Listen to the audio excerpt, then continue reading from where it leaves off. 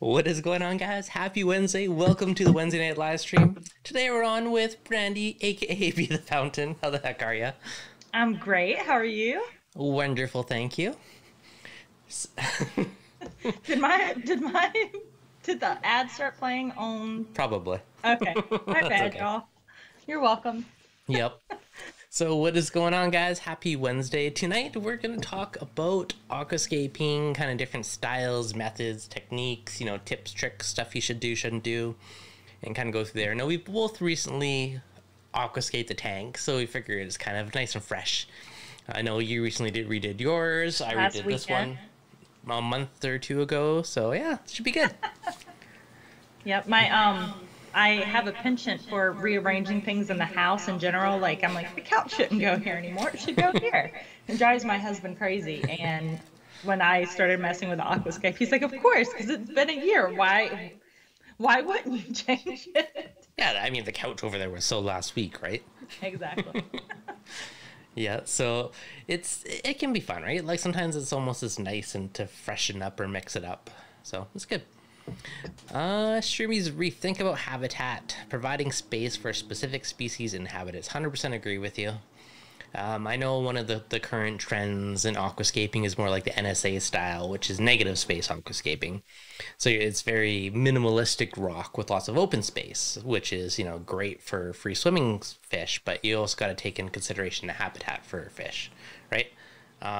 So you need to have those little caves and different spots for your fish to sleep in. And that's one thing that's going to reduce fish aggression later on. Sorry, I'm trying to figure out why I have an echo. Oh, it might have been me. I just turned off the speakers and put headphones on. Do I still have an echo? I think you're good now. We'll find out in a minute. There's like a 30-second delay. Ah, okay. Yeah. So... Yeah, that's one thing that I think...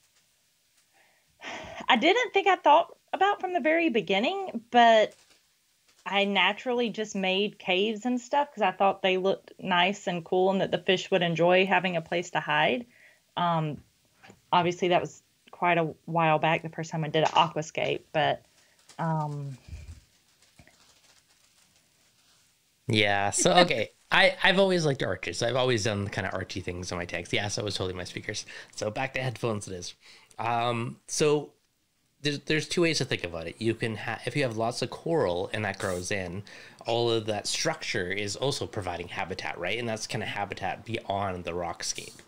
Or but most people, they want their tank to look good from day one, right? So they do all the scape versus rock. I mean, one consideration for sure is to make sure that you leave room for coral growth. And that's the mistake I made in my early days. And I slowly left more and more coral space as time went on. Yeah. You concur? That's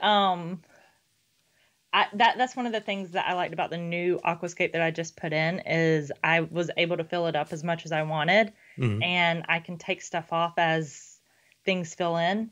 I have a giant arch going across the top, which I like arches too. Yeah. And I think it's kind of cool when it looks like the 2 points are like coming to me like an archipelago where, yeah, I don't know. And magical underwater arch. No, they do look good. They do. It's funny because like I think about like all these aesthetics to the reef, right? And my aquascape and what I think my fish are going to enjoy swimming around. Yeah. Which is habitat, right? But it's not quite the same thought process around it. No, it's true. So the one cool thing is, so I think you use the Aqua Rocher rock for your new scape, right? And that stuff's actually pretty funky. I know one of my buddies, Matt, used to have it in his tank, but it's kind of like interlocking in a way, so you can just pull out a shelf and add in a new one and that type of stuff. So you also have the peg system on that one, eh? So they have I told you earlier, there's 700 different SKUs to this. So there's like a ton of different things you can do. So they have like this like ball and arch system where you like you can put a ledge in. They have different shaped like sticks, I guess is what you would call it. The one that rocks. So I have, yeah, branches, different shaped rocks. And so I added a big arch that has the things where you can add in the ball and socket is kind of what it Yeah. looks like. But I don't have any of those. It's just a plain arch. Hmm. And then I have a box that comes in a kit that has a base that you stick these into. And like you just like build it out however long you want. It's carbon fiber rods already built in it, and it's like freaking cool as all get out. That is pretty cool. Similar to Art Reef Rocks. It is actually. It's a similar concept. I don't think Art Reef Rocks has like the little like ball and joint kind of thing that some of the Aqua Rocher does, but it definitely has the pegs, which I have a couple.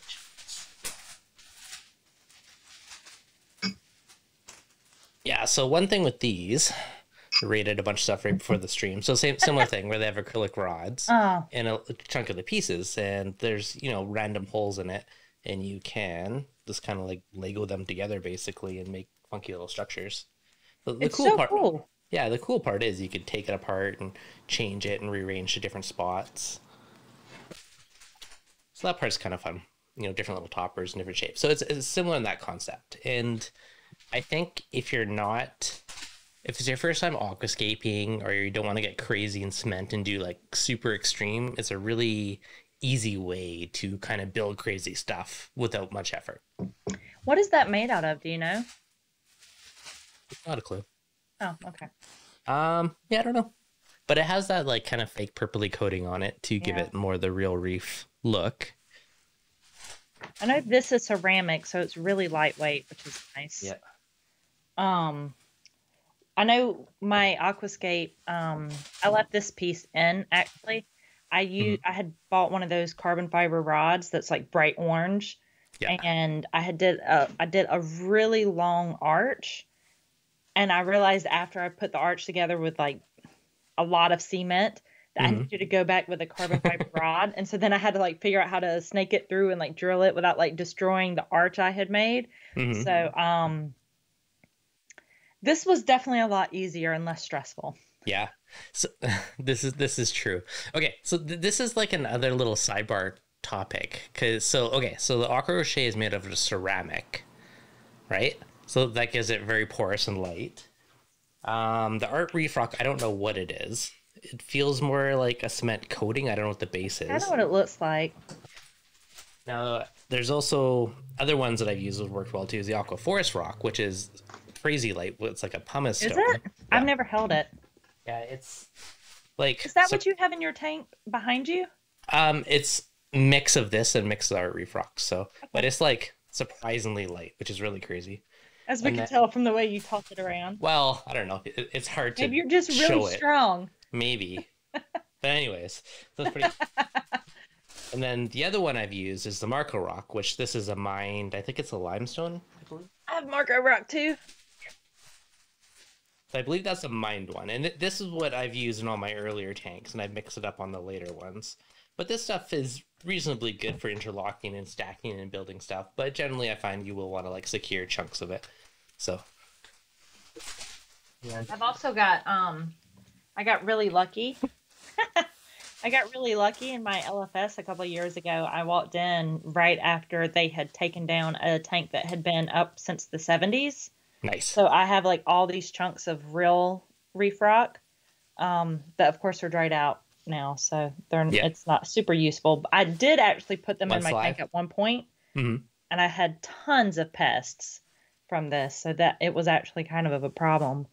It's a trade-off for sure. Yeah, it was a big trade-off. But definitely really cool. Like you can see like all the old like coral skeletons, and I've got more over here, but they're kind of heavy. Yeah. So that's another good point / question. If you are able to get live rock from a clean system, it's going to give you a ton of like wicked diversity to boost starting a new tank, or a diversity to your tank. But again, it always comes with that risk of pests. So what's the difference between ocean live rock and from a system live rock? Like, because you're not going to get the same thing, right? No. It's hard to find ocean live rock these days because most of them don't pull out of the ocean anymore, right? It wouldn't surprise me if they did start taking, man-made live rock or mined rock and throw it in the ocean for a while. But you're going to have different bacteria cultures, right? Yeah. It's going to be more diverse in the ocean, but you're also going to have more diverse pests in the ocean than in a tank. So that's always a bit of a trade-off. And, is it worth it for the bacteria? I mean, very well could be. You'd almost want to take like ocean rock and then like quarantine it for a little bit, make sure there's no like super nasty things on it, and then move into a tank. But it'd be interesting. What's going on, Greg? What's going on, Ellery? So yeah, now for the actual aquascaping, another one, I don't have any of it, but there's something like the Julian Spring stacks, which is like basically flat cut pieces where you just stack it up and make kind of more columnar type structures. You got the ledge rock, which a lot of companies do. It's funny because I like a combination of all the rocks, to be honest. Like, I feel like the stacks by Julian is really nice as a base rock and or at the top. Yeah. I like them for shelves for putting corals and stuff on. So like here, this is thicker, but that's kind of like a shelf-ish from Marco Rock. This is one from Aqua Forest, like little ones. But not that you can see them, but I have big ones in there as well. So two things. I do like using them on the top of stuff to give you lots of coral mounting space. Now, they're also awesome to throw on your sand bed because it gives that little bit of elevation to mount stuff like either zoas or micromusas or different things where you don't want it necessarily in the sand, but it pokes up that little bit so you can still move it around. It kind of helps prevent them from being buried in sand. So I love that idea. Yeah. Now, the other good kind of consideration is with the base rocks. So if you're planning a new scape, picking ones that are flat on the bottom, like this Aquaforce one's super flat. I know some of the Marco ones, they'll cut it flat with like a saw, so it's super flat. But using those as the base of your aquascape, because you have a very solid foundation, then you can build up on top of it from there, and you don't have to worry about stuff being tippy and gives you a really good start. So that's another big consideration. Yeah, actually, Shumi, I sent him a picture the other day of my firefish was half buried underneath a rock that I thought was flat. And I'm like, do you think he's dead or is he alive? How do you get under there? Yeah, and so I grabbed my tongs and I poked him just to be like, what are you? He was alive and he looked really angry, and he had the fish find a way to dig underneath rocks, even like the most flattest rocks, and he immediately darted right back under there whenever I walked away. He was like, what the heck? But if you take a lot of rocks like that, right, all it takes a little nook and that could be a little tiny fish hole. It doesn't take much. It's crazy. Only it looked flatter than that, and he looked like he was dead, and he was smushed in there. So it's that habitat thing is an important component. They will find it. Yeah, they definitely will. So Ryan in the chat saying he likes the good old Marco rock and hammer method. So if you are very creative, that is another really cool way where you just smash up a bunch of rocks, you get a bunch of tiny rocks, and you re-glue them together in crazy shapes. So that's definitely a good way to go. Yep, that's what I did with my last one and all the glue. So you redid yours, right? I did. What did you do? What did that process look like? So I took out a big chunk of it from the main display tank and I moved it down to the sump just so I didn't lose that bacteria. So it still was in the system. I didn't really have to worry about shocking it as much. And then I rebuilt and played with it on the top, and then I moved some of the bottom back up to the top, and it was a bit of a blend between the newer rock and the older rock after that. Did you already have corals in the tank? I had some, yeah. Yeah. How did you deal with those? Threw them on the sand. Okay. Were any of them mounted? Did you take them off? How? I didn't really have anything that was perma mounted on, so that made it fairly easy. That being said, there's rock flowers on rocks in my sump still and stuff that I haven't moved up yet. So definitely a bit of a blend. But yeah, for the most part, nothing was overly encrusted, so it wasn't too bad. Or you just re-escaped and work that chunk of rock into it. Supercalifragilisticexpialidocious, that's what you say to the coral. Yeah. Sounds kind of atrocious. Right? Yeah, I had quite a few of my encrusting coral that had... I don't know how you get that off. Well, you can't really get the encrusting off unless you have a coral saw, in which case you could cut it and kind of shave it off. Otherwise, break off the branch and then reglue it. Yeah, that's essentially what I did. And there was a bunch of it left behind, and my husband was freaking out. And he's like, but all the coral. And I'm like, I tried to pry it up, and it just crackled. And I was like, I don't think I can save it. If it's glued on and crushed, sometimes too, if you take like a flathead screwdriver, you can put it underneath and kind of pop it off, which you don't always, usually you'll lose some of the edges, but you usually get a chunk of it. That works fairly well. I did that was right where it was glued on. I was able to like get that off, but like twice that size had encrusted on, and I'm like, I don't know how to get this off. It's on there for good. Yeah. It is tricky. Like I know. So another type of rock, one we haven't talked about yet, is Tonga branches. Oh yeah, which that was the word I was looking for earlier when I said the sticks. Yeah, okay, that makes sense. So Tonga branches are really big, like decent sized branches, and they're funky shapes. It is extremely dense, extremely heavy, so it's not cheap because usually it's sold by the pound, right? And I bought some once off a tank shutdown, which came with the Tonga, but so I resold the Tonga and kept all the coral off of it. What I could. I just like, same thing with the saw, like shave off what I can to get it. I need to get a saw. they're handy. But you can do really cool stuff with Tonga. At first, I didn't care for it, but over time it's grown on me. I've never personally used it in a tank. But the one kind of nice thing is, because you have this crisscross of branches, it kind of creates natural separation for corals.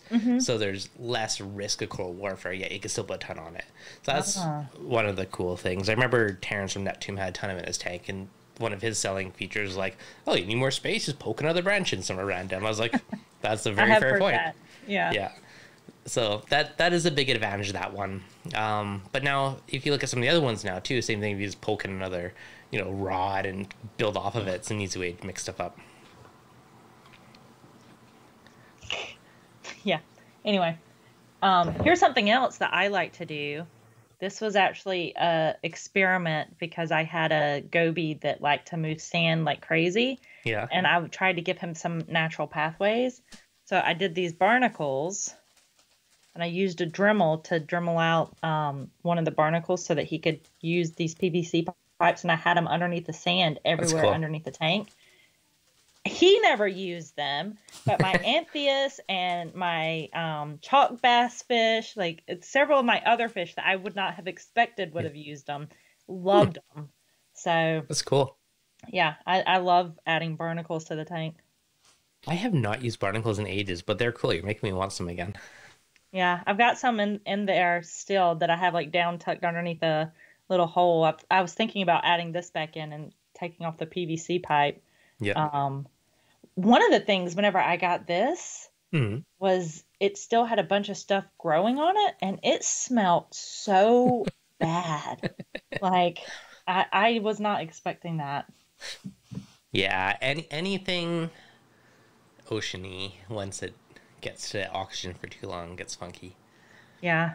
Now, if you were to reuse that, one thing I would say could be cool is for the PVC, like put a bit of super glue on it and throw sand at it and cover it in sand, and it'll blend it into your sand bed. That's actually a really good idea. Yeah, it'll blend it in more. Yeah, that's actually really smart. Though I'm not going to add the pipes connecting like I had before, so I don't know, but that is a good idea just to give the fish another place to hide.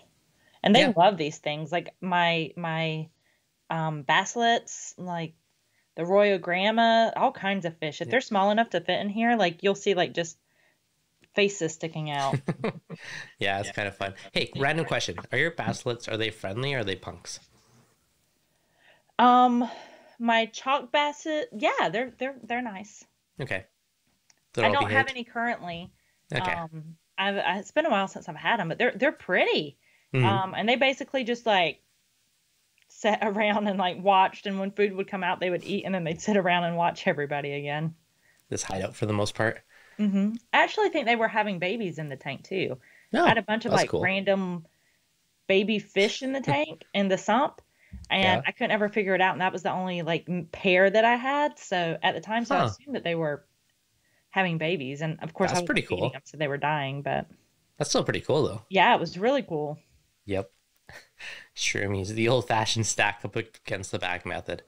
So that was definitely the old style where you throw as much rock as possible into the tank, and it was generally off the back wall. I mean, hey, it still works. It's not. Once it's covered in coral, honestly, most things don't matter because the coral turns into your scape. But until then, you still want to look cool. I I'm a big fan of like overhangs and like weird. I like weird scapes, but I like it to look like semi-natural, but lots of crazy caves everywhere. That's kind of what I tend to go for. I will say my new scape I'm really excited about with all these different branches. It's kind of like the Tonga branches, Hmm. but it doesn't look very Tonga-y. And you have a picture, don't you? I do. Let me find it. And This is your like newest they one that you kind sent of me are today, like right? tangled up, huh? The one you sent me today? I think so. Was it close enough to see that? Uh, kind of. Is it in the middle there? Yep. Yep. Yeah. Nice. So you got the big crazy arch. You got a bunch of crazy. So is that like Tonga-ish in the middle with all like the crazy branches everywhere? Yeah, so it has like the centerpiece that that you build it off of, and like some of the pieces I made like 3 and 4 pieces long, and some is only one Nice. motorcycle. Yeah, I saw our windows open. It's getting toasty out. Yikes. Oh, Just yeah, okay, I can see it now. yeah. There is a delay. So on the left-hand side is my old scape that I was talking about that I busted up a bunch of Marco rock Yeah. and super glued it all together. And that side is, so now the left-hand side is the giant, oh, okay. I was just scrolling through all of them. Oh, I'm back to the original one now. Oh, okay. You're All right. watching the 30-second delayed stream. I forgot about that. Okay. On the left-hand side, I had built it so it curved down and around, and there was like 4 different caves in there for the fish where like I couldn't see the fish at all if they wanted to be like totally away from humans, which I regret doing because sometimes I'm like, I haven't seen a fish in a while, and it's just hiding out back there. Yeah. And then I super glued all these tiny pieces together and that big long arch. And then I was like, this is not going to stay. So I had to go back with a carbon fiber rod through Hmm. the bottom and try and like drill after I had used all that mortar and super glue, hoping that it didn't fall apart. It didn't. Yeah. But I was Yeah. expecting any moment that it was going to fall apart. And I'm like, I remember one of the funny things when I was originally doing it was trying to counterbalance stuff because you want to do these crazy arches and things, but it's heavy on one side, so you gotta yeah. be strategic in your placement of rocks to counterbalance it. And even sometimes, maybe you just have a little tiny rock to hold it, or just that one little angle to hold it from falling over. Yeah. My small scape that I did in my 15-gallon water box was Hmm. like had a giant overhang, and I had to take one rock on the back that was like this triangle rock and sit it on it did absolutely nothing except for kept it from tipping forward. Yeah, I'm like, that's cool. this is really close. Like I'm cutting it close here.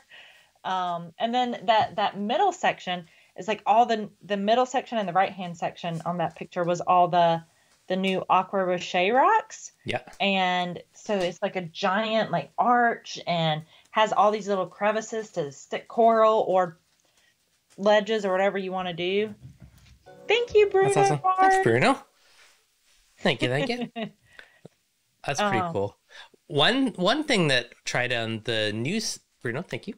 On this one that I haven't tried before is actually there's like one section of rock where it's not even touching the sand. There's little acrylic legs on it, so it's actually floating above it. Cool. Which I don't know if I have a photo, so I'm just gonna snap one. Okay. I feel like someone mentioned doing that with PVC pipe, and I was like, Yep. But acrylic rod sounds. Is it gonna show up? Focus. Yeah. So if that shows up, there, the one in the middle is completely suspended. Oh, that is cool. I'll show you. Let's zoom in a bit.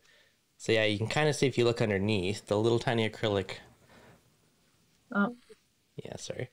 The little tiny acrylic legs underneath. So it's actually floating the whole rock structure above, which is kind of cool. I see Did the you fish attach sideways those? underneath. There's little tubes inside with the acrylic rods underneath. It was part of Did you make it, or is it part of Yeah. that type of rock? No, that was part of the Art Reef Rock one that... Okay, so I got a bunch of custom-built scape, but then a couple of the core pieces got cracked in shipping because Oh, DHL or whoever it was a little rough on them. yeah. So I couldn't 100% do it, so I just kind of wung it, completely built my own, and just like went crazy with the random pieces, and then ended up with this that probably doesn't show up right now. But yeah, so it worked out really well. But yeah, it was kind of funky. I've never totally like floated them like that before, which that was kind of a neat effect. Yeah, that is really awesome. That's something I Yeah. didn't know you could do. Yeah, see? Get all kinds of I'm creative. learning. Now, there's one tank that I see pictures of once in a while where he siliconed his rock to the back glass. It's like a little nano one, and it's mainly full Yeah. of scullies, I think. But so the whole thing's just kind of floating above, which is kind of a funky effect as well. Hey, y'all. Yep. Yeah, that like completely floating. I think there's actually a company now that makes an acrylic piece that like comes off the back and makes a ledge, and you put the coral or put the rock on it and like around it, Yeah. so you can't see the acrylic. And it's like, I think that is such an awesome look, Super cool look. and Yeah. it gives So the fish so much room to swim. yeah. So here is that's the one I was thinking of, where he glued it to the back wall, but it turned out pretty cool. Like it's a neat effect not having anything directly on the sandbed. Yeah, I love that. There's also this one that is one massive center rock, and they've got Mhm. two long pieces, and it's like got a bunch of like green acros and stuff on it that I Yeah. feel like I see people share all the time. That's really beautiful. Yeah. The floaty look is super cool. Like the only aesthetically, I think it looks wicked. The only one thing I'd say is you don't have as much fish habitat, so you couldn't put as many fish in it. Well, that Now, looks like a lot of fish yeah, habitat. That one yeah, with sorry, the giant. that one does, yeah. Yeah. That one's massive though, so that one definitely has a good chunk. But you also look, you see a yellow tang and a couple little fish, a bunch of small fish. Like, there's a powder blue too.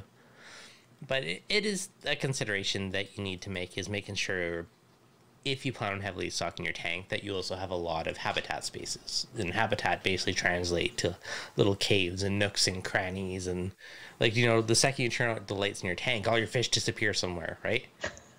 Like if you instantly turn off your lights, boom, they're all gone, and within like 10 seconds they're all hidden. Yeah. And they all have little nooks and crannies everywhere. And it's important, because if they don't all have their nooks and crannies, it's going to lead to aggression and them fighting over the good caves and all that jazz. So that's why it's important to have a lot that are very diverse.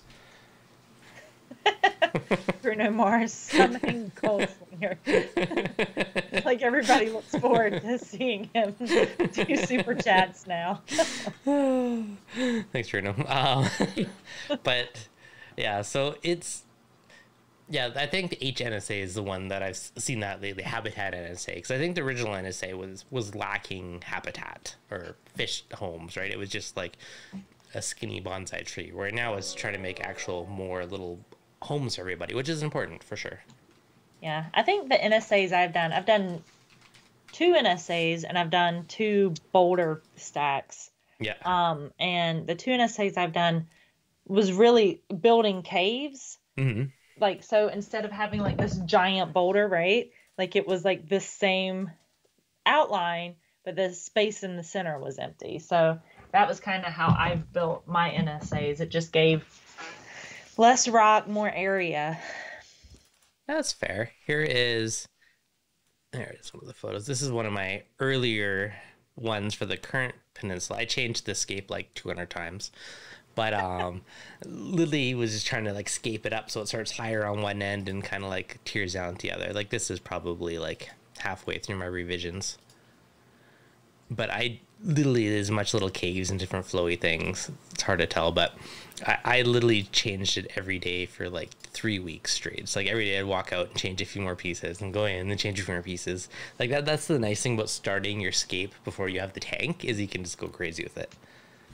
It's funny because for me, so this Red Sea that I got really lucky. It was in the store, Mm-hmm. and I had been looking for like 6-8 months, and I couldn't decide which company I wanted.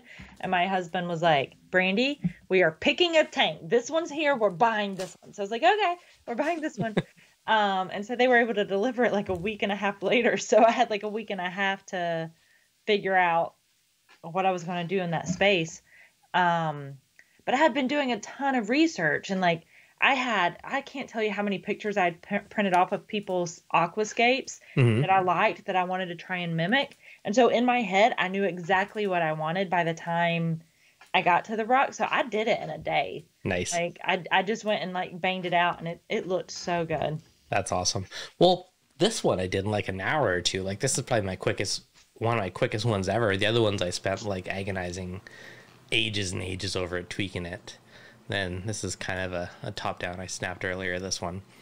So one in my earlier tanks, one of the things that I did is I made it look sweet from the side, but then a lot of it came to like more points on the top and certain things, but it didn't have enough coral space. And as I became more addicted in the hobby, you want more coral. And that was one of the biggest things. So now whenever I aquascape, I try and make it look cool from the side, but I also look top down and make sure everything's has kind of tiers, you know, and like you might start higher, but then either you tier out forward or the front, and you have all those different levels, and you got to look where the light's going to cast, because that's going to be where your coral space is at the end of the day. And I'm sure most of you guys are addicted to the coral as well. So I don't think I've ever, which is kind of crazy. I don't think I've ever done a top down of my current tank. what? I know. Like I've done like certain things from the top down, but not like an overall like full tank picture like that. I should do that. I just snapped a few today when I was just trying to like figure out what to use for the thumbnail. But I love top downs. Like they just look so good. Which blows my mind that I haven't taken any. You're slacking. Well, I have that giant lid now, right? And my husband was actually asking if we should just take the lid off because I tend to mess with the tank more. I'm like, I don't know if that's a good thing or a bad thing, but like if a coral is flipped over, like it's not a problem if there's no lid on. I'm like, I've lost too many fish at the beginning of that tank before without a lid. Yep. So I think that's the reason why I haven't, is because it's hard to take a picture with the lid on. Well, let's take it off. I know, but put it back. It's heavy and awkward, and yeah, I guess I've got an excuse for everything. It happens. It happens. Okay, so just for fun, because I just found this one. So this was the water box, my original scape-ish. It's probably changed. It's probably like 80% that. And then you spend all this time making your rock look good, and then you cover it in coral, and over time you can barely even see your aquascape anymore. So when you're scaping, I think it is important to think of the future and how you want it to look eventually, and kind of keep that in mind. Now, my original scapes, I had rock that was, 70-80% of the way up the tank. Now this time I made sure it wasn't more than about 50% of the tank, 'cause then you're leaving space for everything to grow upwards and fill in that space over time. And that's another big consideration that I know a lot of people, or at least I didn't at first. I went everything way up high to the top, fill that space, right? And then you're limiting yourself down the road. Your tank's so beautiful. Thank you. What everybody aspires to. And I spent weeks on that aquascape. But yeah, it's just funny because now you look at it and you're like, what aquascape? There's rock in there? Because it's just like, it's all hiding now, right? Yeah. But well, it was a good foundation. Yeah. But there's tons of caves and little nooks and crannies. And now I've been pulling stuff out of the tank, which seems weird because like I added all this coral. And now I'm actually like skimming some out to make more open space. Like, I don't know if you see my Monday video, but like there was a big Duncan that was hiding in the middle of like one of these rock structures, which you never saw it. And there was also that pink Goni in the middle. I'm like, you never see it. Like, why is it even in here? Have you moved it yet? Yeah. So the one Duncan's right up there, and then the pink Goni's up in the other top corner. So I pulled those two out today. And I'm just gonna try and like make more sand space, and then plus it helps me fill this tank up more. So it's a bit of a trade-off. That's awesome. How long has that other tank been up? 2 and a bit, 2.5, 2 point something years. I don't really know. Man, you've really filled it up in that time. I have to go through. I literally can only look at old YouTube videos and look at like the date I posted it to figure out my timeline. I have no idea. Otherwise, it's terrible. But well, it's funny because I started with a 32-gallon BioCube, right? That's your first tank? Yeah. And all my corals grew into each other and were fighting. So I had to switch to my 60-gallon cube was like 3 months later because all my corals were fighting. And it like gave me PTSD because even that tank, like it didn't take long for things to start killing each other. And now I'm like, I'm so scared to buy coral because I'm like, where am I going to put it? Like, what about if they start fighting? And I have so much space in this tank now. Yeah. And I'm sure after a little while I won't feel that way anymore, but it makes me so nervous that they're going to fight and kill each other. Yeah, I don't like it either for the most part. But like even now, like I posted a photo on Instagram today, and I was jokingly saying it was like grafted tort something or other, and but it was With the literally yellow tip. yeah, because it was a forest fire digi, and it was being overgrown by I think it's Miyagi tort, one of the torts. But so I like was kind of joking around. I was like, oh yeah, this is. I was like, yeah, this is the new whatever grafted, whatever the heck I called it. I won't scroll up, but yeah. So like that is coral warfare, and it amazes me that that little tiny tip is still growing, even though it's growing up around it. It's like it just keeps Yeah. retreating. But that's like my most colorful tip at Digi. Like all the rest of them don't have that like bright greeny tip. I'm like, of course the one tip that's on there is, but Yeah. so I Greg mean, makes a good point. Yeah, it's so pretty. I can see the picture now because of the delay. yeah. Um, the he wishes his corals were closer to the surface for better pictures. I actually my big arch that I added that's closer to the surface, I actually am planning on putting clams on it. One, because they like Ooh, the light so much, and two, yeah. because it'll be so much easier to take pictures of them. So you should just get an underwater camera. I a lot of the times I'll just dunk this in the water and just take a photo, and then you don't have to worry about it. I do have this, Yeah. which is waterproof. GoPros don't do as well for macro, like not macro, but like close up shots. Like if you're Oh, too close, it doesn't play quite as nicely. well, I've never tried it, so Yeah, it's the new one though. I should try it just to you see. should try it. I'm curious. Yeah. I like the idea of an underwater camera though. I'll Uh, add that to the list. you were just talking about at the beginning of the stream trying to see what the fishies see and go through it. And so I've actually been thinking about this for like months now. One day I'm going to do it, but put a camera in and go through all the little crevices and like the fish view and That'd be pretend it's somewhere. so cool. I have a 360 camera that I want to do that with, so I'm gonna do it soon. I've been thinking about it for like 6 months. I don't know How why I haven't big done is it. that camera? That big? All right. So small enough where you could definitely do that then. Yeah, it's about the length of my cell phone, but not as wide, roughly. Yeah. Sweet. Yeah, That would so be awesome. I think it'll be kind of fun. I'm looking So forward to that. it's Do on my that to-do do that list. tonight. All right. What kind of camera is this? This is a Olympus TG camera. These things are like wicked. This is a TG4. I bought it used for like $100 or $150 something. But this thing takes it's cheaper than a macro lens. It takes amazing photos. So definitely find one of those. They're awesome reefing cameras. And they're waterproof, so you don't have to worry about reflections. If you're motivated, just dunk it underwater and no reflections to deal with. Get good photo. That's really smart. Yeah, and I most of actually wondered a lot of the pictures that I look at, I'm like, how do they not have reflections? Because I feel like you can see me in every single picture. or yeah, but or you put it right up against the glass, right? Because Ah, then you don't have space for reflection. some lessons learned outside of Yeah, aquascaping. yeah. Or if the light's hitting the lens, sometimes it'll affect it. So if you block it, if you are holding it back, sometimes do something to block the light. That can Hmm. help. We'll have to do a reef photography Yeah, live stream one I day for I tips. just gave up on trying to. I'm like, you're gonna see me. Yeah. Greg said he doesn't put his hands in the tank because black people wear lotion. If I have moisturizer or sanitizer, I don't put my hand in the tank either.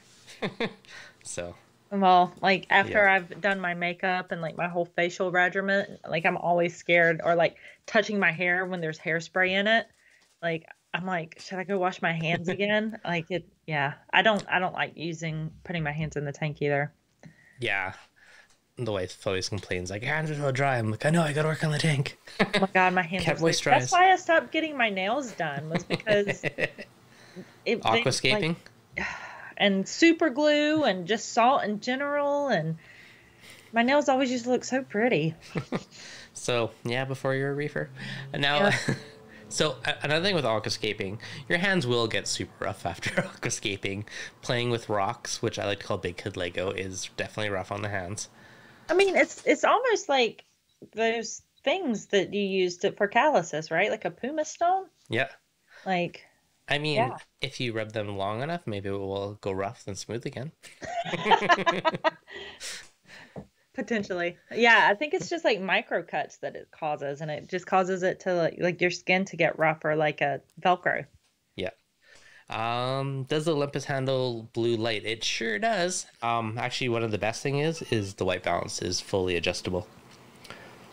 So I want to link to this camera.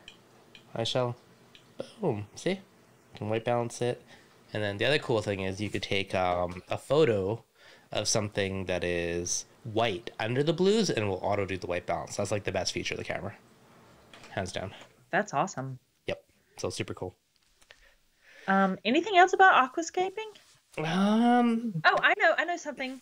Yes. When I moved stuff, because I think we used a slightly different method of aquascaping, because it sounded like you put yours in your sump, right? Yeah. So I took a big Tupperware and cleaned it out real well, and that's where I put my rock. Mm-hmm. And was able to switch out the rock and pull that out, put the new rock in, and then make sure I had all the coral and all the snails and everything else off, because they were falling off into the Tupperware. Like you could hear them thunk, thunk, thunk. So, yeah. Yeah. If you're reusing your rock back into the scape, you do not want to let the bacteria on it die, so you want to keep it wet. Like you said, like the big Rubbermaid containers, or Home Depot sells these big bins with like a yellow or a red lid. And they're like 12 or 15 bucks. And they're massive tanks. Like they're like a 40 or 50 gallon tank equivalent. Those things are awesome for temporary tanks. Like I've bought tank shutdowns and just filled a trunk full of those things to like transport stuff. Super cheap tank, Insta tank. Yeah.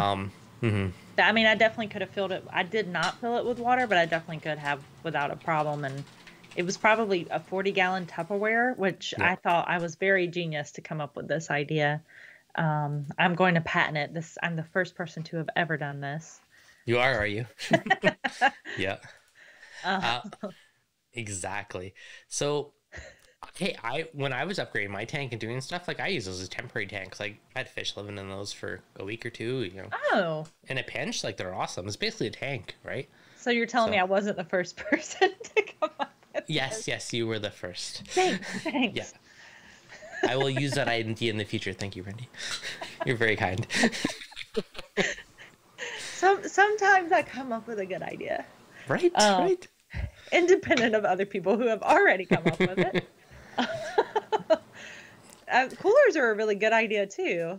Mm-hmm. And they're nice and insulated. I had a buddy. But they're probably more expensive, right? Well, I had a buddy that moved to a different province, like equivalent to a different state for you guys. But he had, I think he bought or used like an old deep freezer, put all his fish and everything in there because it's basically a massive cooler, and use that to, as he's moving, you know, throw in the back of the U-Haul truck a big deep freeze full of all his fish and coral. That's awesome. Yep. My deep freeze cooler is covered in metal. That would make me nervous. That I wonder what his was. The inside must have been plastic or something. Yeah. Yeah. Yeah, that's brilliant though. Mm-hmm. I almost like that would make a nice sized tank no matter what. I mean, it's not aesthetically the prettiest tank in the world, but it'll work. In the chat, aquarium partner is not sure bacteria will die if outside of the water for a few hours. Basically, don't want it to dry out. Keeping it submerged is obviously best, but if not, I mean, you could just splash it with water or spray bottle it or something, but you just want to make sure it stays wet. That's the most important thing. I have a story about that. Tell me more. Oh God! I had this rock, this top piece. Nice rock. Was sitting out in my garage for months and months and months and months and months, and was super dry. And whenever I put it in my tank, a giant bristle worm crawled out of it. Crazy. So I do think that there is probably like that surface area. If critters can get in there, bacteria can grow on that. So there had to have been. It actually makes me nervous picking it up because I'm always scared the bristle worm's going to crawl out again. I'm sure it's not in there anymore, but there had to been the inside had to be wet, right? Or more and so there has to be bacteria that still survives, depending on how dried out it gets, right? It like some will obviously die off, right? Yeah. But you're also gonna have something that lives great bearded reefer. Sending some love from Boston Great Stream, Devin and Brandy. Thank you so you. much. Thank you. Keep it damp with a wet cotton towel if it's going to be prolonged poo. Oh, that's a smart idea. Yeah, I think that's how they ship it, is like wet newspaper and stuff I around was it about too. to say, didn't they do that with the news? They used to ship Zoas like that, didn't they? With just Mm-hmm. wet newspaper on the Zoas. Yep. I mean, they have a slime coat, right? So, I mean, just as long as they don't dry out. Like, sitting in the hot sun's probably no bueno, but if it's in a cool garage, it might survive for a while. Yeah, I mean, it was probably sitting in my garage for like 8 or 9 months, and when that bristle worm crawled out of there, I'm impressed actually that he and survived he was that long. big, like massive, and I was just like, He's a survivor. I'm like, how did you even fit in there? Like, What'd you do with him? Or did you like die, or you're like? No, I left him. I had an arrow crab, so I'm not sure if the arrow crab ever ate him, but I only saw him for a few months, and then I never saw him again. Though he may have found the inside of something and was like, "I'm just going to chill here." In like 6 years, and some other rock, he'd be like, "Doo. Remember me?" Yeah, I know, right? Like, yeah, and he was probably 1.5 feet long. Like, he was a big bristle worm. That is big. Yeah. Huh. They used to ship SPS like that back in the day in newspaper? That's crazy. Interesting. Did they live? That's insane. I would never trust an acro newspaper. Zoas I could see, or like maybe a mushroom, but acro, whew. Well, it makes me wonder if they realized that wasn't the best shipping method, that if they added water, there was a higher survival rate. And that leads to why not as many people are successful with acros back in the day. Potentially. We might have solved it. Allegedly so. That's so crazy. Yep. It's so crazy. I'm still impressed that I lived that long. Now, I had a buddy that bought a bunch of rock off somebody else, and I don't know if it was transported wet to his tank or not, but I remember he brought it home, put it in his tank, and the next day he had a hippo tang. So it wedged itself in the rock, hitched a ride with all the rock that he bought, and went to his new tank. Oh my god! So he's like, "What crazy. the?" Yeah. So it is absolutely amazing what can actually make it. We shipped a lot of SPS without water. Depends on the trip. Wow, I didn't even think of that. I wouldn't trust it. Like, I wouldn't think it's doable, but if it actually survives, it's pretty impressive. Like, a lot of the corals do have a slime coat on it, so I guess that's probably how they're surviving, but that's super crazy. Dang. I have no ability to speak at this time period because I was not reefing. Oh, yeah. Used to take coral back from Macna in the thermos. Yeah, I thought about trying the thermos thing on like an airplane because you can throw in your luggage or something. But you said with wet paper. Crazy. Like, are corals not as hardy as they used to be, or we baby them more now? Did they survive? Like, were they not surviving when people did that? Or I don't know. Well, they must have if people kept doing it. That's so crazy. Yeah. Was out of my tank. Moved from North Florida to South Florida. Was out of my tank 24 hours. Fishing coral in a cooler with 12 volt. Yeah, a little pump moving the water. If it's in water with water move, you're doing pretty good. Yeah. I know a stream or two ago, I know we were talking about like those nano tanks, and I thought it'd be cool just for like if you're driving to a show, just throw one in your car to like hold all your loot for you. Like, it'd be kind of fun, or a little hotel room tank for your frags. Yeah, a lot of people are doing that now. I think it's a great idea. If I didn't rely on airplanes to get to shows, I would be all over that. Yeah, we here's my companion. What do they call that? When you have like an animal that. Oh, my emotional support coral. Yeah. I need to carry this tank, and I need to have this pump continue running. Gets me through those first days. We're doing 1 gallon Elos tanks. Are you? Yeah, Ryan and Shumi and Francois, I'm assuming, as aquarium partners, and a few other people. Tommy from Worldwide Corals. We're doing these 1 gallon tanks that we're going to. I don't know how the heck I'm going to aquascape that yet, but it's going to look freaking cool. You've come to the right stream for ideas. I know. How should I aquascape a 1 gallon tank? Well, you either. What are the dimensions? Well, either way, you get I think it's a cube. I don't know what the cube? dimensions are. What's the dimensions? Probably like Francois or Ryan. 1 gallon cube. I'm just gonna Google it. Get a rough idea. 1 Like it gallon has to be the cube. size of a milk jug, right? Yeah, roughly. I'm gonna guess 7 or 8 inches cubed. Is my guess. 6.29 cubed, roughly. So either you get like one really cool piece of rock already pre-done from somebody, or you just, or I'd take a bunch of the little rocks and just glue them together and make out something crazy for my own. Yeah, I'm thinking about doing clams in it. That'd be cool.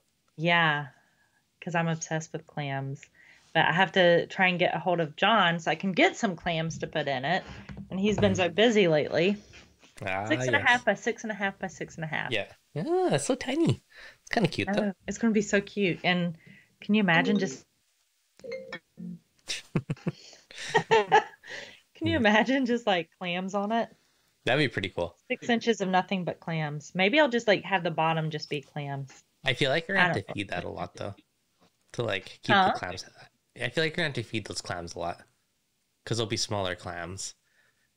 It's just a little drip of Fido in there. Yeah. Like, Well, it's interesting because I know this isn't a clam stream, but John, who grows like all the clams, doesn't really say you should feed him a whole lot. Mhm. So, which is interesting because pretty much everybody else says to feed them, but he grows like thousands and he's like, nah, don't worry about feeding them. So, GNC Pixie Light. Yep, it's coming with the light. oh, that's kind of cool. Yeah. All right, I have not seen this yet. Send me a photo of this later because I'm curious. Have you, let's see. I'll send you a picture right now. Perfect. Or I'll just hold it up to the screen. That works too. Um, GNC Nano Pixie. Huh. Crazy. It's so okay. This is interesting. I always thought doing a tiny tank again, but at the same time I went tiny and I keep going bigger and bigger and bigger and bigger because I want more coral space. But the tiny ones have their own weird little appeal to them, which is kind of fun. Okay, nice. that's it. I'm trying to do the trick you said. Yeah, I'll just. perfect. Okay, nice. So it's basically a little 6.5 inch cube. Yeah. Nice. Got a little reef light with it. Yeah, that's the GNC light. Yeah, nice. So all you do is basically So- add a small power head and you're done. Yeah. Gold Yeah. Slinger! Holy smokes! Slinger! Thank you. You're always amazing. Always Thank you so very nice. much. Thank you very much. Much Um, appreciated. Yeah, some small rocks and clams. It's gonna be gorgeous. I can't wait. It's gonna be exciting. Thank you. I know, right? So spoiled. Thank you, Gold Slinger. Um, So it's decided you're doing a clamscape. yeah. Well, assuming I can get clams, right? Like that's my plan. Like, Okay, new plan. If you do like a weird little bonsai type of structure, but get little rocks or clams like being on the rock and have like them almost like little flowers coming off of the oh, that's scape. cute. That could be kind of cool. I wonder if I could like that's already too big, but like yeah, like a clam here as a flower. Hmm. Yeah. Bruno Bars G6 is around the corner. I've heard rumors of these. Heard rumors are coming out. Yeah, so Dun, dun, someone's dun. like screenshot something. Yeah. We'll find out soon. I'm curious to see what changes. But there you go, Bruno. Thanks, Bruno. Thanks, Gold Slinger. He's like, I made my appearance. You're welcome. Yeah. I know, right? What else about aquascaping? Yeah, okay, sorry. This will still in my head. I think it would be cool to do like some like crazy like structure thing, but have the clams elevated a little bit, like ones that like sitting on the rock and have little like, pedestals as part of your aquascape. So it's like a clam tree. Like that just seems something crazy that I don't think I've seen. That does sound really cool. Mm-hmm. I have to figure that out. Because I don't have oh, Reef Builders posted it? Yep, just found it. Oh. When was it G6. posted? 17 minutes ago. Oh, nice. Well, that's why we didn't know it. I know. G5 and G6 announced noticeable tweaking of overall spectrum, ability to use their lights to be more deeper blue in both models. So the blues can be more blue. The pros can now be closer to the blues, is what I'm reading so far. Closer to near UV with the spectrum, so we'll get some more color pop happening. 405 and 415. It says $395. Scroll down the article. And a new 395 LED. So Man. the pros lose 30% of the cool whites and gain a touch more of the warm whites. Interesting. I'll have to dig into these later. Yeah, I have Pro Gen 5s. And I've been talking about adding in some Pro XR15, not Pro, some blues, some XR15 blues. So we shall see. So, question. Now, are you on the pro side or the blue side normally? So my water box, I had a blue, and I loved that blue. Yeah. But that tank was not in the middle of my living room.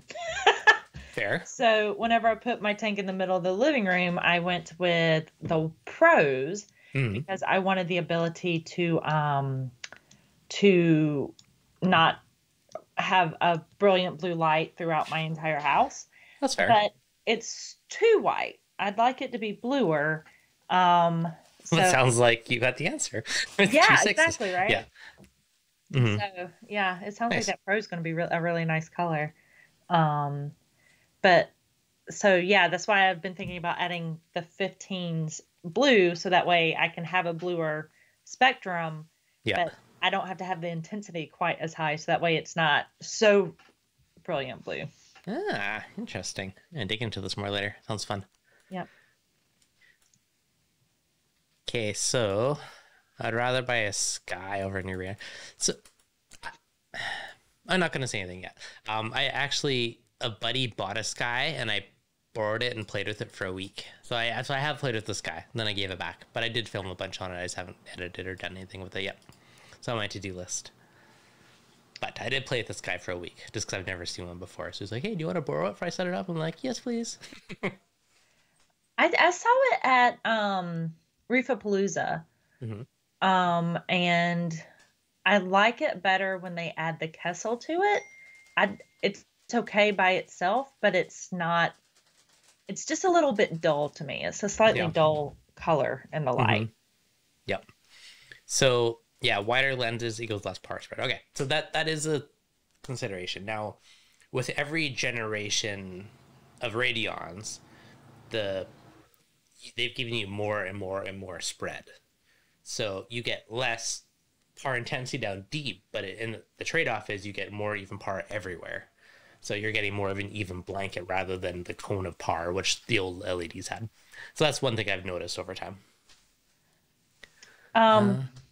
I also have the medium-sized GNC light. Yeah. Which is really cool. And it's got... I haven't seen those. Oh. Tell me more.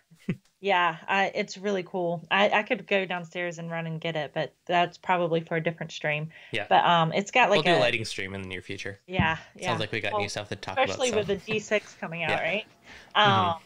And it's I think 330 LEDs, and it is incredible. And like I've heard that like the par on it near the top is like 900. Yeah. Not even like fully ramped up, like 900 with like 400 at the bottom. I'm like, dang. Like, so your fans will be happy. Yeah, right. So yeah, that little GNC light, I'm excited to see what the small version, what kind of part it puts out. You should put the big one on your tiny tank. It's bigger than the whole gallon altogether. That'd be hilarious. I think it'd be sweet. It would grow clams really nicely. The clams would be like, I'm in Tahiti. Yeah, no kidding, eh? Okay. So on aquascaping with your lighting, that's a good point. Lighting. To rope it back a little bit.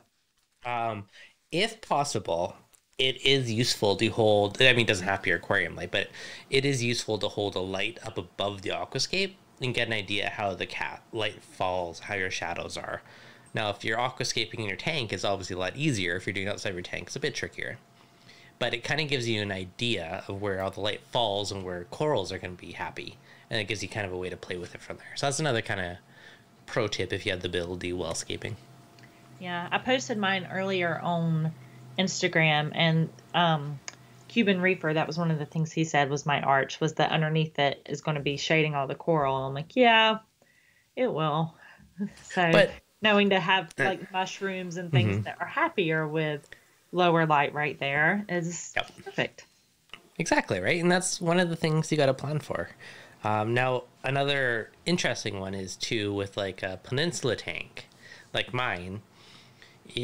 I had to scape it in a way that looked good from both sides. Like majority of tanks, it just has to look good from one side. So making it look good from both sides was definitely more of a challenge because you're back and forth. Oh, this looks cool here, but looks crappy there, and it's a lot of tweaking. Well, that's why I have a peninsula too. That's why I went for like a figure 8 look, because there was sand bed open on both sides, but opposite sides, and so it was almost like a mirror image of each other. So that's something that I enjoyed. Yeah, which is fun. Now, one thing I like about the peninsula is it's almost like you have two tanks in one because you can almost like escape one side of the coral. Three almost, because you also got that long look. Yeah. Like, so it's the left, the right, and that long distance. Because I actually like looked at that a lot too, and you can look straight down the center of mine, and I love that. Yeah, I love that too. I think that's one of the super cool view. Now, when I escaped mine, two considerations that I took into it. One of it was the flow, because I really, really did not want to put pumps on the far side unless I absolutely had to. So I partially planned kind of like my acros, all my stuff more high up at the front where the flow's heavy, and I went to more like lower flow corals like torches and zoas and stuff at the far end of the tank. Yeah. Now the other consideration is I also tiered it upwards a little bit towards the overflow, so that the higher flow was also the higher par spots of the tank, where the far end where the LPS and zoas and acans that wanted lower light and lower flow, they kind of had that. But then it also, you could look at the peninsula end, and as it kind of tiers up, it gives you more depth to the tank. So there's all these little kind of considerations that you have to think of on top of when you're doing a peninsula style tank. Sorry, I can't match Flinger. I just spent all my money on you. Rock. Thanks. Oh, thanks. So appreciate it, buddy. You're gonna have to send us photos later. One of the things that I did because of Ryan's tank, actually, he did the max spec on the end of the peninsula on the very corner, and I added mine there, and so I have flow on all the ends now. But the max spec, because it's so much more wider than the MP40s, which is what I do on the other side, it gives like a nice like current flow. So I actually really like that. Yeah. If I did a light bar like this, I would probably have a pump like just underneath, like maybe a gyre or something. Oh, that was smart. Yeah. To shoot across. Like that's if I had that type of light bar on my pulse type. But since my light bar's floating, I'm like, nope, can't have anything there. Mine is too. Yeah. Yeah. I actually just ordered a extension cord for my max spec, because right now I have it like just going across the top of the tank. And so the extension, what I'm planning on doing is coming down the corner on the glass where it's like black anyway, and then going around down the bottom, so that way you can't see the cord. Yeah. See, now, okay, this is not aquascaping directly. Well, actually, it can be. Hiding cords is a big thing for me. Like, I don't care if they're in the stand, but like the aesthetic view overall of the tank, it makes me happy to hide them all. Now, part of your aquascape could be hiding gear. And that's a consideration. Yeah. Like you could strategically place stuff, to maybe hide cords or, power heads or other gear in the tank. Like if you don't have a sump, for instance, if you have just like a standard issue tank and you have a heater and some other gear inside your tank, you could partially plan your aquascaping to camouflage it. And that goes a long way. There's rocks that are made that have like the holes for pumps and like slots in the back to put heaters in, which I think is really cool. Yeah. Wait, there's rocks with heater slots? Well, so not to beat a dead horse, but I was playing with all the Aqua Rocher at wrap Orlando, right? And their Hmm. one of their pieces is like this triangle shape, and you can put a heater down in Huh, it. And that's there's also cool. like holes so that way you can put a pump. And I'm like, Ah, that's pretty cool. yeah, The Toonsies, I've seen they have their little rock that you can put a power head in, which I thought yeah, was I've kind of seen cool. that. Yep. Now, I've never actually tried this, but I thought about it many times. Is trying to take a vortex and put it on the bottom of the tank, and then build like a little like fake rock to like shoot the water out. Now, you'd have to like build some kind of brim and make sure it can't suck in sand and everything. Yeah. But I've had all these crazy ideas of trying to like future peninsula flow experiments. Yeah, that'd be But really cool. yeah, so if anyone's really motivated, that's a good idea to play with. I think it'll be awesome if Yeah. it happens one day. That'd be hard though, like not I sucking know. in any sand. Yeah, you need like a tray, like a fake rock tray to sit in with like a lip, and then it'd have to Yeah. suck water a bit higher, then shoot it back up. Like I You have like, really thought about it. oh, I put a lot of thought into this. I have like a couple rough ideas in my head. The Toonsy rocks are made by Aqua Rocher. Huh? What do you know? There you go. Oh, So I will say they definitely have some because I've seen them rebranded. But yeah, no, it's a cool idea to be able to hide power heads and rocks and stuff, right? Because that's a really cool way to add more flow without adding visual clutter to the tank. hmm, Now I kind of half wonder, like, if you took that rock and covered in zoas and stuff, like, how that would look and how they would fare on the side of like your jet nozzle coming out. But yeah, that would be kind of cool. you'd probably want to do something like a Monty, Yeah, like something tough. an encrusting Monty or something. As your Something that flow just lights gets some flow. pushed into a sheet at the end of the day. Or maybe you've grown some weird arch or something Yeah, around it. it'd be really cool. If, now, okay, so flow can, with acros at least, it can impact the shape of the acros with the flow. Like some will grow into the flow, some grow away from the flow. So like some colonies, it's funny where you can see them growing like one slade kind of angle out. So on top of your aquascaping, you could use coral to scape, but this is more long-term planning. And if it's your first reef tank, it's obviously harder to do. But once you've had a few tanks, you have a good idea of the grow patterns and stuff. You can kind of use that to your advantage to build out more structures over time as it grows, which can be kind of fun. But that's like a very slow, long-term bonsai aquascaping kind of method. Yeah, Yeah. I none of my colonies are big enough yet to actually use yet. Hmm. I do have a Favia that's probably this big now that I Yeah. got. It was like this big when I got it, and it's like it's getting really big. Um, but yeah, I that long term goal with the colonies can be feel like it's never coming, right? It will come eventually. Like, I didn't think so either, but now it's starting to get some big things, right? Like, but I mean, it's also a good 2 years now since I started the tank. Maybe Yeah. a bit more. I don't even know. I got to figure this out later. I'm curious. Um, yeah, I think it's knowing where you want to go, knowing how it can look good right now. Hmm. Your skills are going to improve, so you're probably going to want to do more coral or different kinds of coral as you go on. Um, so you, I don't know how people don't change aquascape, to be honest. Well, I don't very much. Like, my water box, that's more 95% of what it originally was. But I'll like move corals and certain things around within it, or I'll tweak it slightly. But I haven't done any like major overhauls. But that's because that's encrusted now, and I don't want to move it or lose it, right? So now that being said, that's like a big advantage for the more modular style rocks because something's encrusted, you want to move it. You're like, oh, let me plunk out the shelf and put in a new one. Yeah, And you could, move it somewhere else or break off that branch later and do it. But it's an easy way to change stuff. So there's like a big advantage now for the pin system or like the interlocking rocks where it's more plug and play. yeah, I am a big fan of that. Hmm. And I like a lot of Sophestrias and Yeah. Favias and Favites, and it's all these things that like to encrust onto the coral or onto the rocks, right? So Hmm. makes it very hard to move them. No, it's true. You gotta be, if your rock is cemented together, you gotta be more cautious on where you put certain things. Um, Neptune dose and Pima pushes it wherever I please. Oh yeah, quit carrying water. It is nice to automate moving water and not carrying buckets around. Yeah. I still manage to get water everywhere, but I have a pump in my garage with my water station, and Yeah, it moves the water for me, but there's water everywhere every single time. it happens. Yep. Usually just drips from putting the hand in and fixing a coral that's fallen over or something like that. Or the fish splashing. Yeah. My blonde Naso, if I'm not giving him enough attention, he will splash water at me. Oh, mine do that if they're hungry.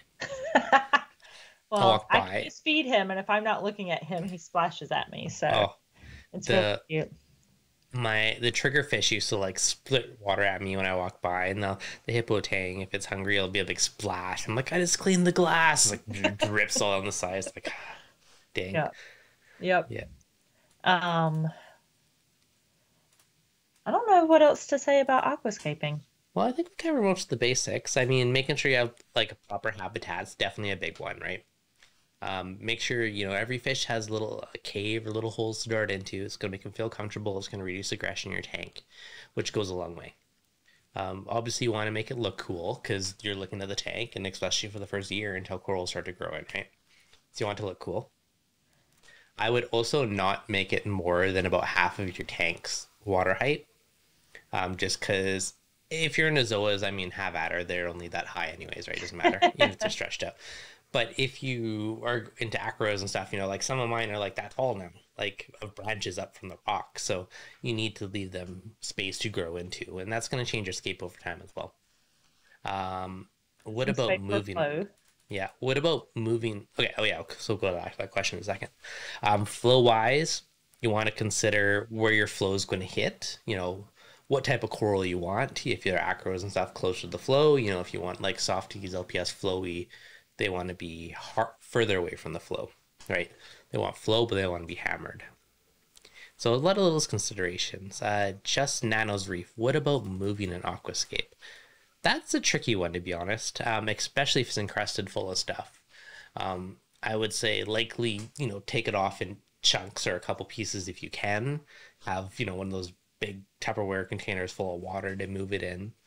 Obviously, you want to get a friend because it's going to be heavy and wieldy and hard to do.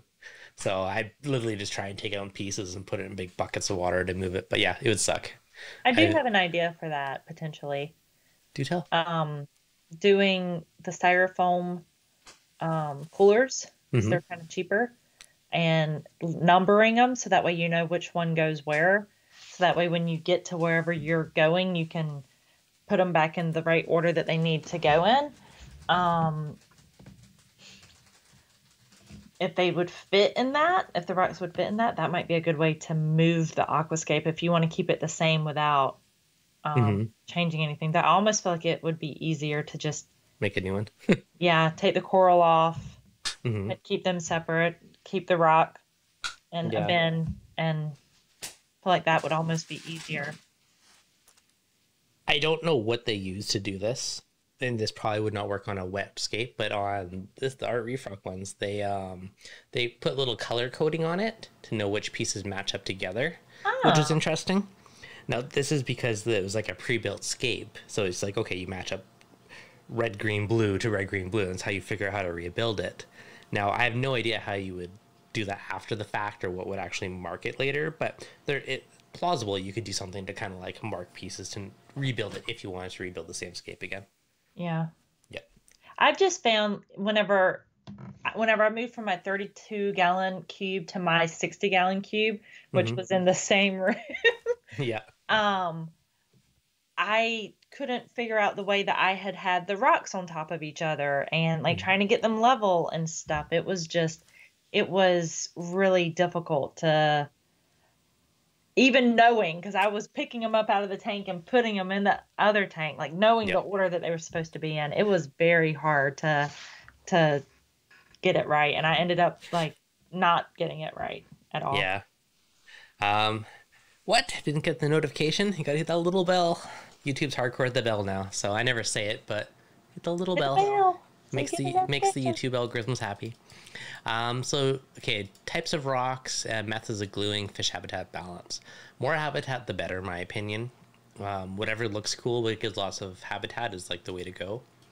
As for gluing the rock, for the most part, I try and let stuff balance on its own. I will try to, for the most part, let gravity do the work for me. Your bottom piece is obviously a nice flat solid piece. If you can get the flat cut ones, that makes it easier. If they got point, to smack with a hammer or something, break off those sharp pointy bits and give you a flat surface so that you have a stable foundation to start with. Now, gluing it, if you're getting crazy, you got a couple different methods. You got ones where you can drill the rock and put in like a little pin, either acrylic or fiberglass rod, or like Aqua Crochet or Art Reef rocks where they pre-do that for you. Or if you're doing it on your own, a lot of people super glue rock, which I don't know how super structurally it is. I know for building stuff like your bones and stuff, it's probably good. If you want it to be extra hardcore, you'd want to use something like a cement, like I know Emarco cement, or there's Aquaforce makes one. I think Nios makes one. There's a bunch of different companies that make them, but so you can cement it, not like super solids the rock. But the consideration is you don't want it to be too heavy. So if you glue some crazy aquascape, good luck picking up and getting into the tank, right? So you got to be strategic. Like in the water box, I think I only glued maximum of 2 rocks at a time, and then I'd use those as like pieces of my aquascape that I'd rebuild and put back in together. That was a mistake I made with my last aquascape. Was the first piece was like really big and unwieldy, and the second piece I realized that wasn't going to work, and I had one piece laying on top of the other piece, and that way it balanced each other. Something about the glue also that I like to do, Instaset. Like, Yeah. lots and lots of Instaset, super glue, put it together, and it's not going to last for forever, but it gives you time to make sure you like the way it looks, and then you can put the mortar around. Yeah, so super glue is your temporary base, and then a bit of mortar or epoxy as your more long-term But Instaset, solidify. Yeah. like I had never heard of Instaset before. That was like mind-blowing to me.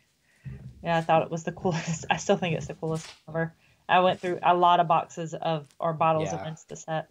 It is cool stuff. Now, the other thing is too is just playing with rocks and finding stuff that fits nicely together. Because if you have something that kind of like interlocks together, then you might not even need to glue it, right? If you just keep playing with different corners and positions until you find something that locks them together. Until you end up with a fish that is likes to hit them. Which I had. That's what I had. I had an issue with that with my in my 60-gallon tank. I can't remember. I think it was my yellow tang that would like hit them, and they would like wiggle. And I'm like you could see the rocks like That's shaking, sketchy. and I'm like, ah! That's a little sketchy. I'm like, I'm never not gluing rocks again. Another one I saw actually was glue mixed with sand acts is the same. Yeah, I've seen people do that too with like just super glue and sand and makes kind of that.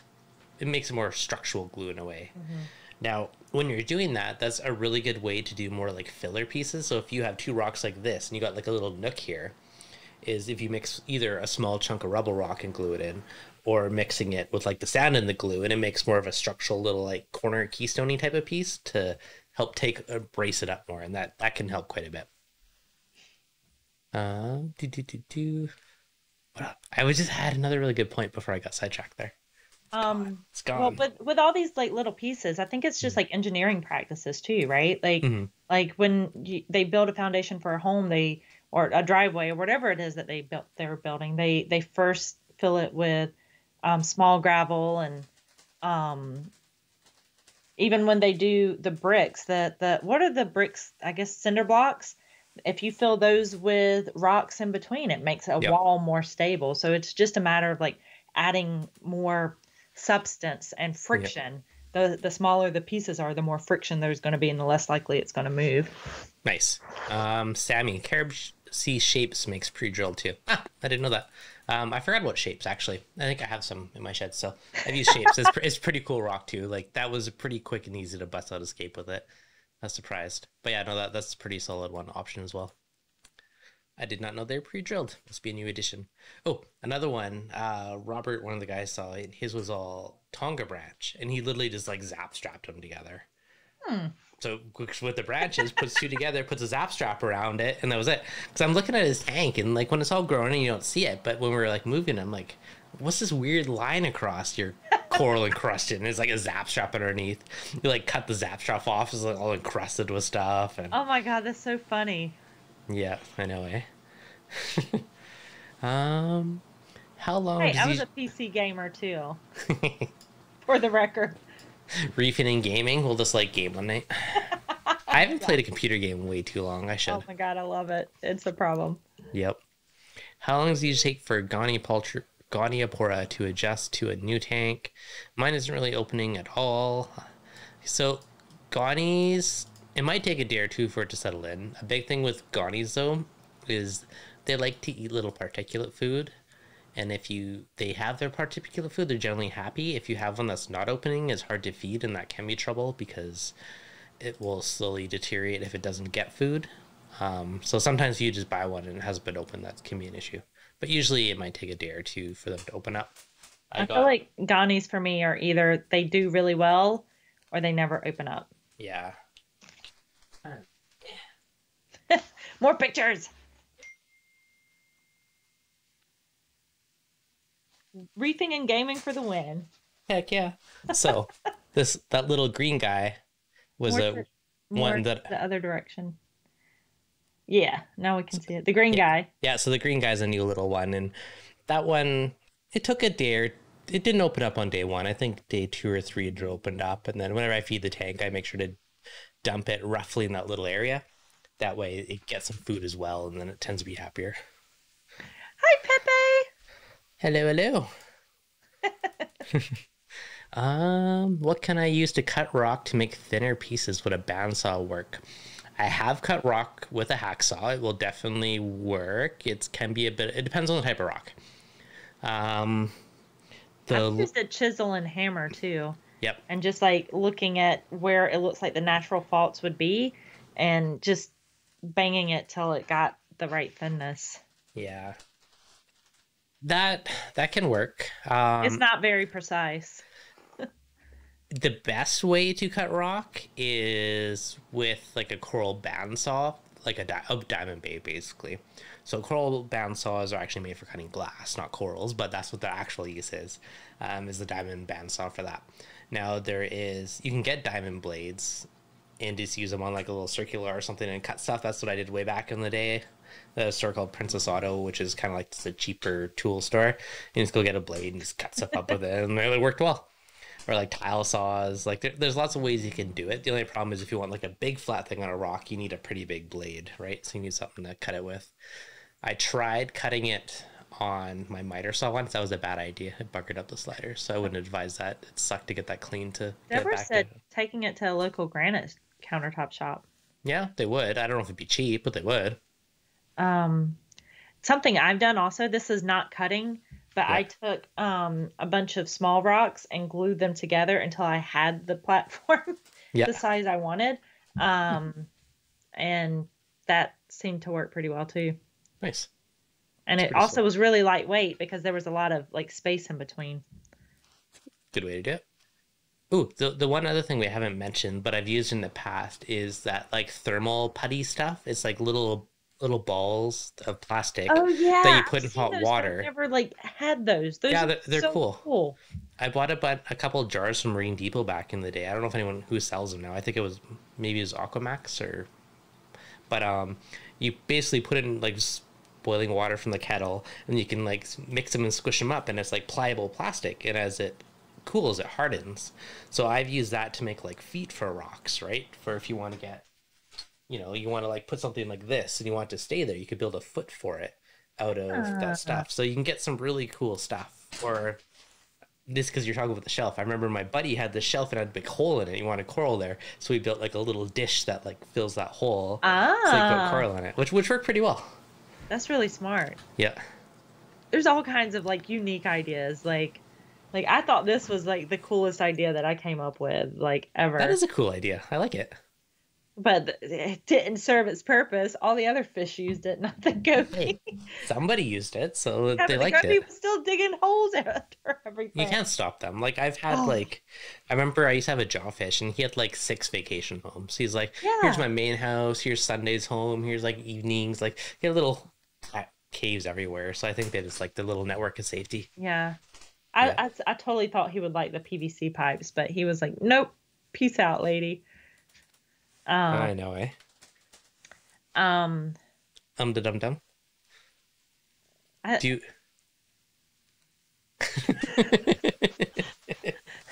Yeah, I think it was Max Spec, but yeah, those little thermal plastic beads are super cool. Like they're just like an easy way if you need to add structure to something, or if it's already underwater and you want to add structure to it, then it's, warm it up, heat it, kind of get it pliable, poke it in, and get it like push it into the cracks and let it fill those little nooks and crannies. That's going to give you a lot of structural support. yeah, I want to get my hands on that. That seems really cool. I will send you a link whenever I find something. I haven't seen it in a Sweet. while though. Yeah. Um, Another, just while we're talking about the thermoplastic pro tip, I did this back in the day. I had a bubble tip anemone that was stinging out the corals and just being a punk, and I wanted to remove it. And of course, I couldn't. Like, I literally, you try and like annoy the foot, but it was like deep in this crack in a rock, and I just could not get out for the life of me. I even took the rock out and like tried to put it on a bucket for like a couple hours. Nothing. Refused to leave. So I took that thermoplastic and I I made shall like a not be moved. exactly. He was did not want to go. So I took a bunch of that thermoplastic and I made like a cone on top of it. So if he wanted to get to the light, he would have to like crawl out of his little hole. Ah, So I thought I was like super clever at first, and then he finally came out of the hole. And I tried to break it off, and of course he retreated back into his hole, so he never fully left it. So then I put it back for a day. A day or two later, I built a second cone on top of that cone, so he had to walk even further. And then that finally worked. Once he finally climbed out of the like one that was like 4 or 5 inches further, he finally climbed out. And I broke it off, and then I had him in the little coney thing, and I could relocate him after that. that's But awesome. that was like the hardcore anemone eviction strategy. I think we talked about the skimmer roller mat 2 weeks Yeah, ago. yeah. A couple weeks ago, we talked about that. Yeah, it was basically like a filter roller to collect your skimmer gunk and roll it up. Yeah. Yeah, I don't know. Be interesting. I'm curious to know if it's really nasty smelling or not. If someone ever tries one, let me know. That'd be my fear. I didn't even think about that, but it probably doesn't smell great. You know what though? I also thought the roller mat would smell like really bad, and you Oh, barely really? even notice anything. Like I'm surprised how it doesn't. So Maybe not. I don't know. Maybe it contains it. Just don't unroll it in your driveway on a No, hot the day, and you'll roller be okay. mat pulls it out before it starts to deteriorate. The skimmer's True. after it's already breaking down. Yeah, I don't know. Be interesting. I'm curious. So if anyone tries it, let me know. Yeah, I'd And like to know. yep, Put some carbon over it. that's true. I'm getting tired. Yeah, that's fair. All right, guys. I think we're gonna call it for today because I think I we do want to basically say though covered. about the YouTube stuff. You are starting to do YouTube videos finally. You're expanding past Instagram. I'm proud of you. Yeah, well, I have some that I've done a while back, but editing's really hard. The more you do it, the Um, easier it gets. well, I have a bunch of stuff recorded that I never did anything with. So I'm actually working with aquarium partners, and they're going to be editing all the stuff and putting it on their channel, and I'll be doing all that stuff with them. Nice, that's awesome. What's your Yeah. channel? Aquarium Partners. Aquarium partners. Francois Awesome. was on it talking earlier. I don't know if he's still on right now, but yeah, we have a video up, and I'm hoping that we can get at least one up a week. So Nice. Make her happen. It'll be right good. now, though, we have a lot of improvements to be made. You gotta start Such as somewhere. me remembering to turn the phone this way, right? Oh yeah, so it's not Instagram. Horizontal for YouTube. Yeah, I already Instagram, got YouTube. chastised. Instagram, Yep. YouTube. Richard aficionado, he was like, "You Instagrammers," and I'm like, I remember at one time being a show, it's like I record a clip this way and I record another clip this way, so I have like flexibility in which content I say. yeah, I'm gonna have to start doing that, like, because it didn't even occur to me, because I made a bunch of the videos for Instagram and didn't redo them for the YouTube. So there's like vertical things, and This is gonna be Brandy at the next show. All right, we got this. Cover the brilliant. bases. Brilliant. I need a second phone. I love that. Strategy. Only way I'm going to get it done. Just dual phones. Get her done. Record at the same time. Yep. Strategy. Thank That's you, awesome. Francois. Very excited. We're going to do some awesome stuff. So Excellent. Love it.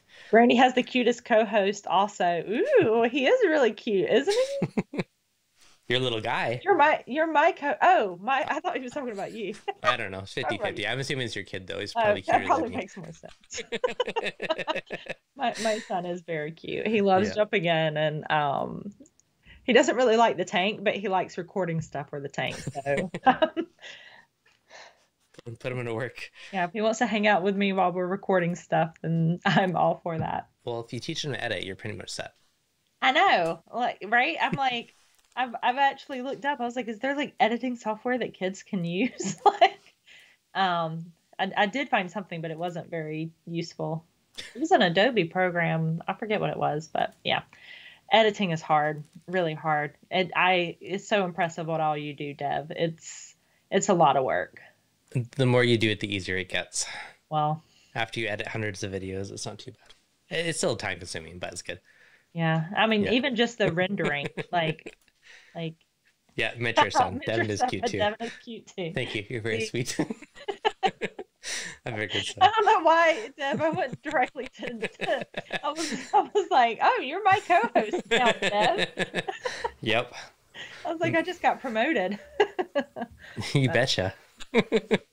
It's fun. All right. So if you haven't checked out Aquarium Partners, Brandy's new secondary side channel she'll be on, so definitely check that out. Thank you guys for coming out today. Thank you, Brandy, aka Be the Fountain, for joining me today. It's always fun when we're talking. Always have good chats. Thank you for having me. Don't really stay on topic, but that's okay. That's part of the fun. As long as it's like half on topic, it's fine. Bruno Goldslinger Reefing with O. Thank you guys for the super chats. Much appreciated. Thank you guys. All right, guys. Of course. Thanks for watching the stream. Oh no.